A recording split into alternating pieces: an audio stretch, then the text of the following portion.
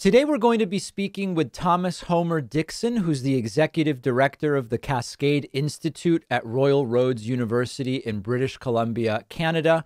His new book is Commanding Hope, The Power We Have to Renew a World in Peril. Some of you may recognize his name because he was also the author of an article we spoke about in January called The American Polity is Cracked and Might Collapse. Canada Must Prepare. It's really great to have you on today. I appreciate your time.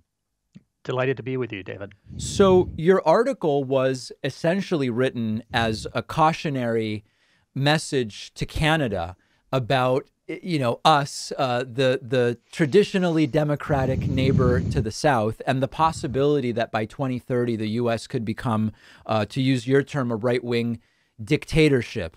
Can we start by talking about that's only 8 years, a relatively short amount of time.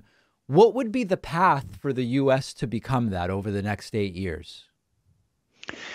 In the article, I postulate that Donald Trump is reelected in 2024, and that is really the critical stage in the process that could see the devolution of American democracy into an authoritarian regime of some kind. And people have been beating around in the bushes about this using various terms, autocracy, authoritarian regime. But I just say, look, if we're going to have one person putting himself above the rule of law in the United States, then that is a dictatorship, and we should just call it a dictatorship. So a critical stage would be Donald Trump's reelection. I don't know whether he would actually consolidate a right-wing dictatorship in the United States. It might take a period of time. It might be one of his successors. But I think he would put democracy in the United States in extreme jeopardy. I don't think there's any doubt about that. He would return to office with the goals of vindication and vengeance, really, and he would be unleashed, given that it would probably be his last term in office. And I think that creates enormous concern around the world, not just within the United States. Yes, so this was a warning to Canadian citizens to start preparing for this possibility. The word dictatorship can mean in practice many different things, and sometimes there's associations with police states, just willy-nilly imprisonment of media or political dissidents, people, as we sometimes say jokingly, although it's not a joke, accidentally stabbing themselves 10 times when they happen to, this type of thing. Which of these characteristics do you think would be plausible in such an American circumstance? It's a very good question. I lay out a number of pathways in the article. The most benign I would say is something resembling, and this wouldn't really qualify as a dictatorship, of course, something resembling Viktor Orban's illiberal democracy in Hungary. Yes. But I think we could go all the way through to something closer to what we see in Russia right now under Vladimir Putin. That seems extreme and seems implausible, I think, for many people, especially on the liberal end of the spectrum. But some of the rhetoric that you're hearing now on the right, against media, for instance, lock them up, shoot them, even from people who are increasingly accepted as part of the mainstream discourse in the United States. It's rhetoric that you would expect from of people who want to impose that kind of brutality within the American polity. So one of the points I make within the article is that a critical development here is the propagation of what scholars call a hardline security doctrine in the United States. And it's been associated with some of the most brutal regimes that have transitioned from democracy. And I use the example of Weimar Germany in the 1920s and 30s, that have transitioned from democracy to a dictatorship.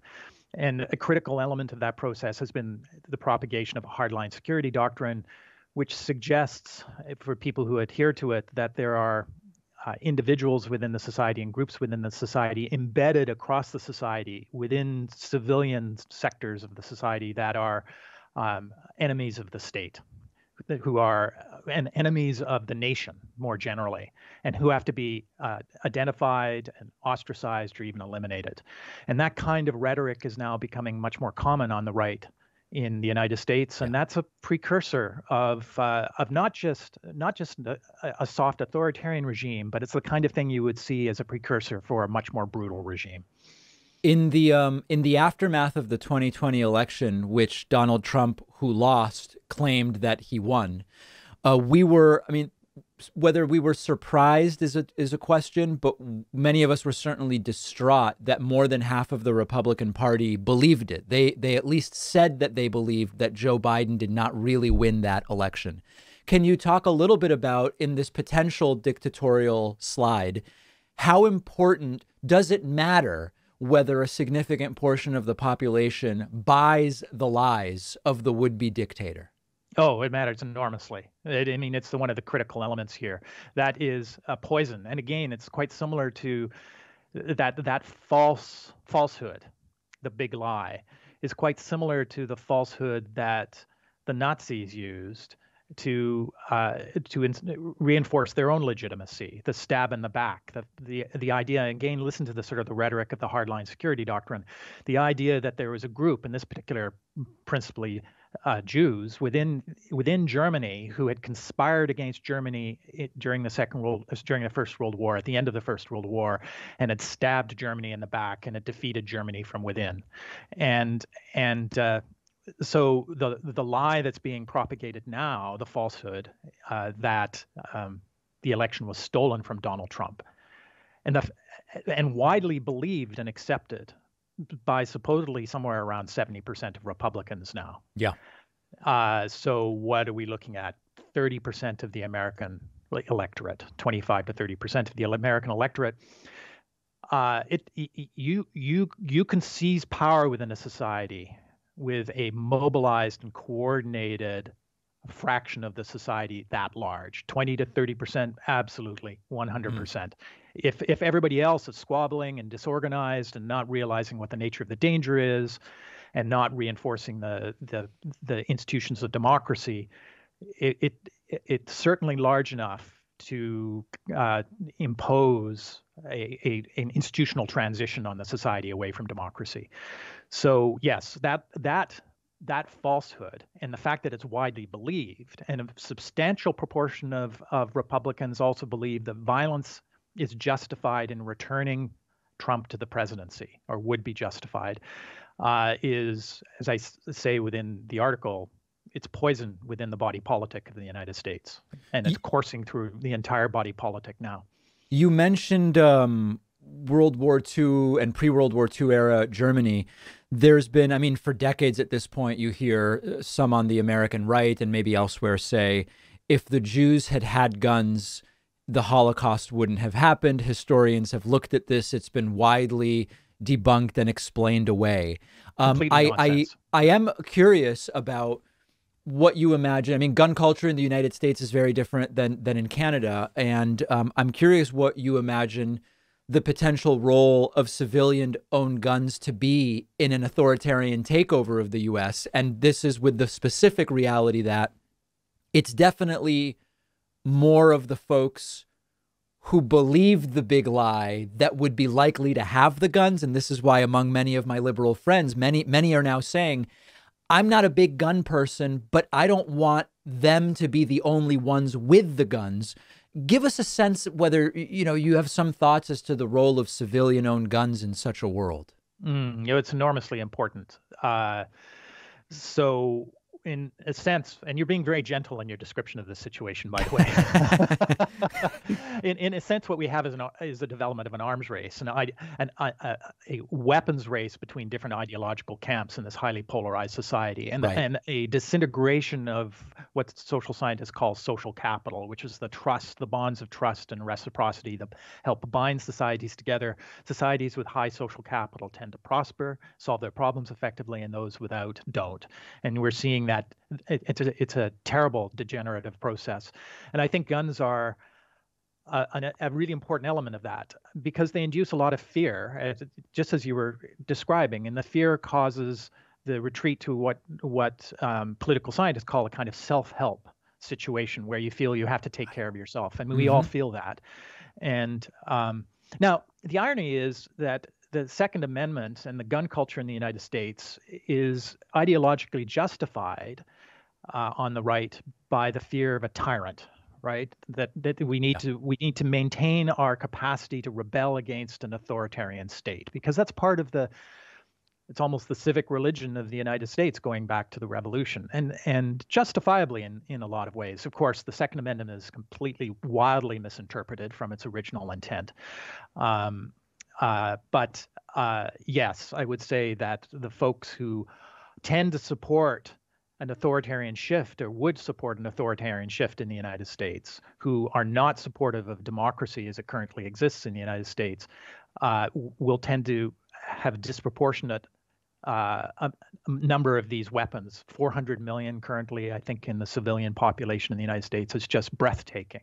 Now, what would happen you have all these heavily armed people around, and you have the implementation of an authoritarian regime, which would have elements of a plutocracy, probably, because it would be supported by certain elements of wealthy elites in the United States. What's going to happen to all these folks who are heavily armed, who suddenly find that they actually really are living within a dictatorship? That's an interesting question. You might actually find that there's a great deal of opposition from folks who might have otherwise supported, or originally supported, the shift in the institutions.